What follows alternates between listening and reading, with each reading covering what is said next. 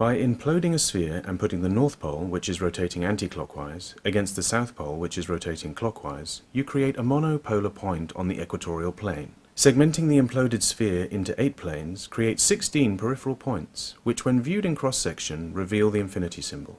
In order to calculate the resonant frequency of any shape, you must first calculate the sum of its internal angles. To calculate the resonant frequency of an imploded sphere, we must produce the sum of the internal angles contained within all 8 planes. The 8 planes contain 2 circles, 360 degrees plus 360 degrees. These are connected by intersecting angles of 90 degrees and 90 degrees. When multiplied by the 8 planes, we arrive at 7,200 degrees. All physical shapes vibrate at the sum of their internal angles, which are determined by the base angle of 22.5 degrees and its octaves. The angle between the 8 planes and the 0-point equatorial center also determines the location of the knot and nodes on the Fibonacci phi curve on the pi surface. This connects and defines the placement of all the elements. We start with a 100 pi surface area imploded sphere, divided into 8 planes creating 16 points on the circumference 22.5 degrees apart. The Sanskrit Fibonacci curve on the 100 pi surface connects the 8 planes.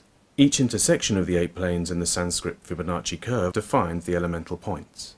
These elemental points are knops and nodes that can be defined by a triangle formed from the point of the intersection between the 100 pi surface and the Sanskrit Fibonacci curve on one of the 8 planes.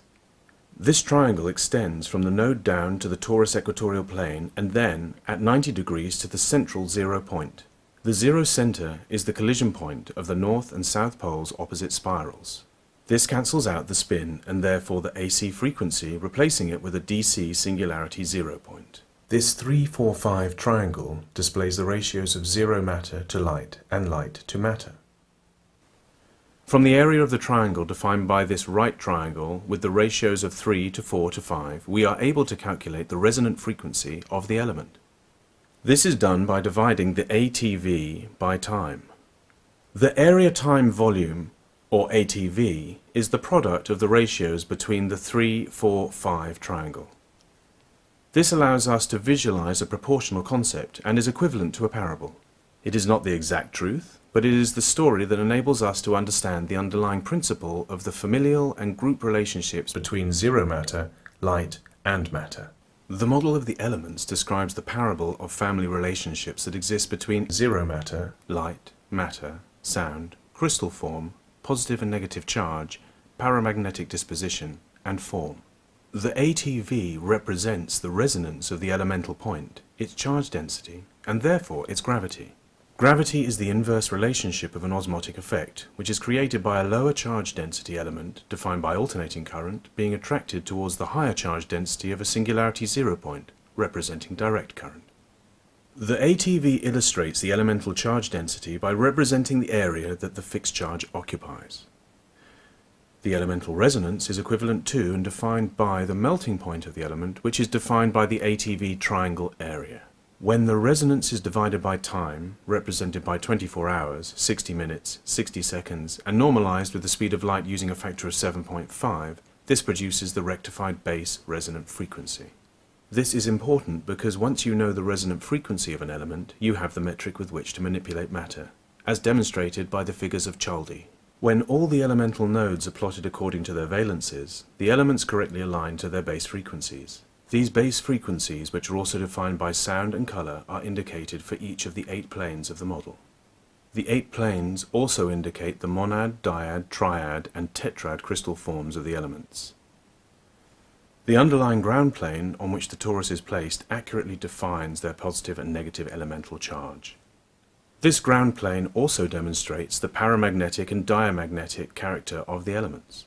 The disposition of the sorted elements, once correctly placed across the torus model, according to their octave progression, take on their unique planes of reference. The noble gases, which are classified as inert, occur on the same plane. Hydrogen is also a gas and occurs at the 0 point of that plane, which is the point of greatest charge density. Hydrogen, therefore, has the greatest charge density of any element. The octave model defines the relationship between the frequency and crystal form in order to enable the reconciliation between 0 matter, time, light, and matter. It is a proportional representation of the infolding and warping of time and space. As the model of the elements defines the location upon the pi surface that each element will report to, the octave model allows for the visualization of the charge density, crystal form, and resonance of each element. This model is capable of defining and quantifying the 8-shell internal structure of each atom.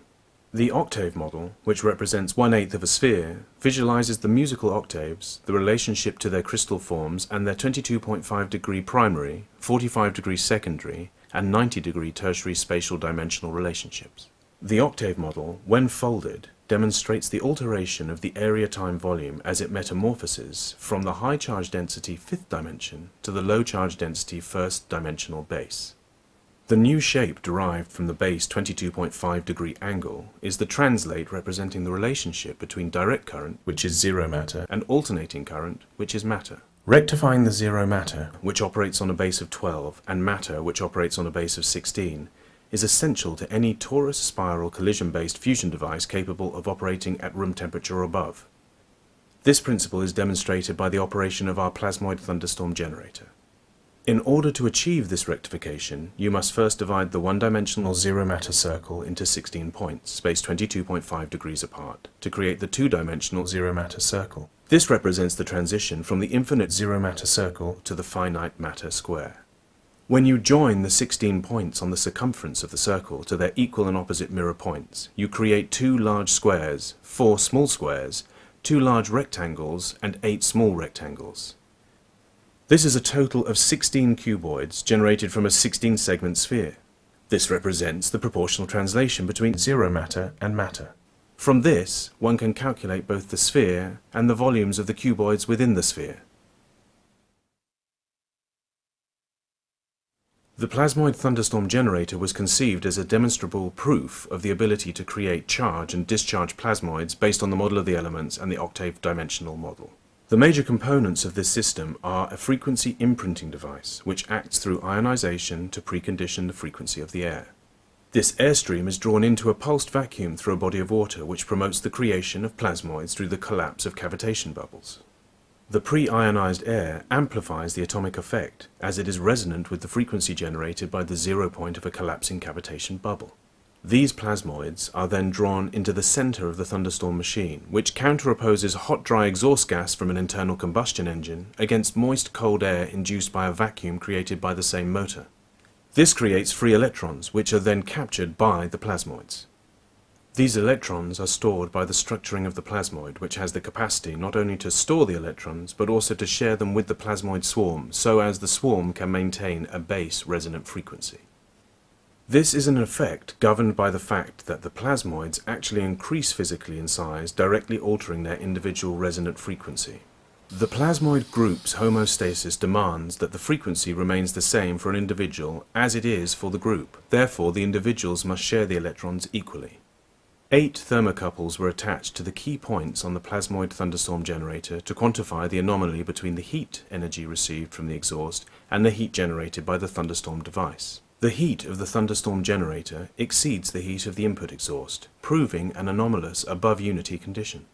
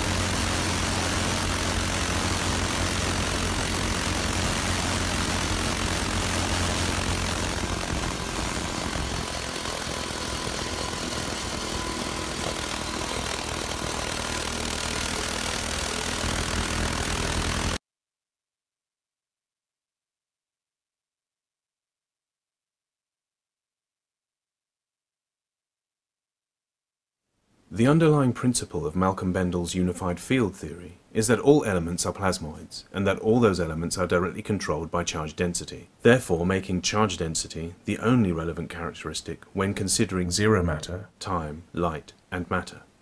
The implosive vortex waveguide is inspired by the molten sea Vajra based on Malcolm Bendall's scientific observations drawn from his Bendall torus. This led to his unified field theory, which is clearly illustrated by his model of the elements and his octave dimensional model.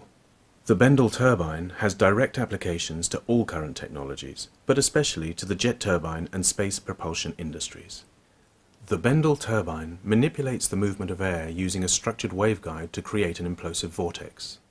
This vortex, once established by the waveguide, becomes self-structuring, self-organizing, and self-perpetuating around a pole emanating from the zero point of the model. This effect induces a vacuum, which is the defining operating parameter of the turbine. The airflow, which creates a clockwise imploding spiral vortex, centralizes and compresses the oxygen and fuel, which is then combusted to create a fire tornado, producing internal heat and an external vacuum. A conventional jet turbine directs the heat generated onto the blades, which in turn creates differential expansion.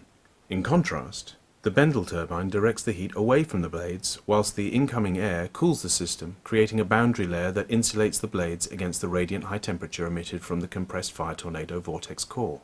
This is equal to the effects demonstrated by the Plasmoid thunderstorm generator. A conventional jet turbine blade has a high-pressure boundary layer that generates friction and therefore heat, whereas the Bendall turbine fire tornado creates a central vacuum which expands out beyond the turbine blades and has the effect of causing the air in front of the Bendall turbine to be sucked into the central vacuum. The vacuum creates a minimal boundary layer effect, reducing friction and cools the turbine. The differential expansion doesn't matter on our blades because there is no inertial stress. The Bendall turbine, having no axle, turbine blades fixed to a shaft, bearings or moving parts, does not generate inertia and therefore does not subject the turbine blades to the destructive forces of heat and metal fatigue. In a conventional jet turbine, when subjected to both heat and pressure, the differential expansion inevitably leads to a deformation of the blades. This is due to the non-homogeneous casting and forming of jet turbine blades, combined with the weight differential between the boron, magnesium and aluminium alloy components, or composite materials where used. This differential deformation will result in an unavoidable imbalance, manifesting as a vibration of the turbine, especially when amplified at peak load. In contrast, the Bendall turbine blades are stationary and operate as static mixers of fuel and air, structured and directed by a waveguide of intelligent design. This means that the weight of the Bendall turbine is an order of magnitude less than that of a conventional turbine design. Another major feature is that the engine moves into a vacuum instead of pushing into a body of air. When we apply plasma in quadrature to the zero point of our fire tornado, it combusts any remaining material and adds effective electron thrust, creating an afterburner effect. Our electron scavenging plasmoid drive creates holographic zero matter, which is to say it generates all frequencies, therefore it emits direct current, which is no frequency. This represents the 360-degree, 0-degree paradigm. This drive is based on the framework of our model of the elements and is achieved by placing 3-part copper coils at the elemental nodal positions and passing neodymium magnets through each coil's aperture in sequential progression. The resulting pulses release electrons, which are harvested using our plasmoid medium. This is both a mechanical drive and an electron scavenger. The individual frequencies are a consequence of the magnet's fixed rate of progression over an expanding distance. The electromagnetic pulsing through the coils, with a differentially expanding spacing determined by phi on our plasmoid pi surface between the coil's elemental locations, generates all the elemental frequencies and therefore combine to produce none. Again, the 360-degree, 0-degree paradigm. The zero-point monopolar collision created by our implosive vortex waveguide causes opposite spirals to collide in quadrature and in sequence, therefore maintaining a large zero-point center and 16 peripheral zero points at the implosive vortex waveguide's equatorial plane. This enables the zero-matter plane to be tapped and therefore harnessed as an energy source. The purpose of the scavenger unit is to facilitate a closed feedback loop. By harvesting the free electrons and recirculating both the DC and AC charge, this sustains the discharge in quadrature required by the implosive vortex waveguide turbine, enabling the engine's operation in both submarine and space environments.